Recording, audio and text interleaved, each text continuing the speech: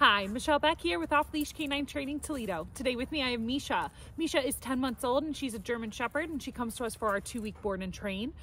Her dad says that she just really needs better manners, better listening skills. She needs to learn how to calm down and have an off switch, especially in certain moments, like when he's trying to relax on the couch and she's constantly trying to play, or when they're out and about and she sees other dogs, because she is a little selective with her dog reactivity. She gets pretty amped up and wants to bark and get loud.